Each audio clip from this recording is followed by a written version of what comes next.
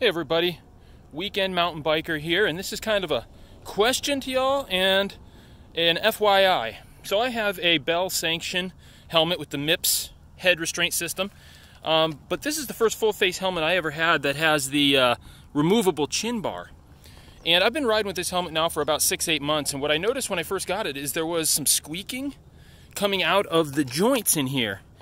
And so I'd use chapstick on the plastic to plastic parts or plastic to foam to get rid of that squeak. And I just noticed on my last ride, it stopped squeaking. So, I don't know, somewhere maybe a couple of months ago, maybe 1 or 2 months ago, it must have stopped squeaking in there. Has anybody else noticed that the helmets with the removable chin bars squeak? And if so, what kind of things have you done to eliminate it? Apparently,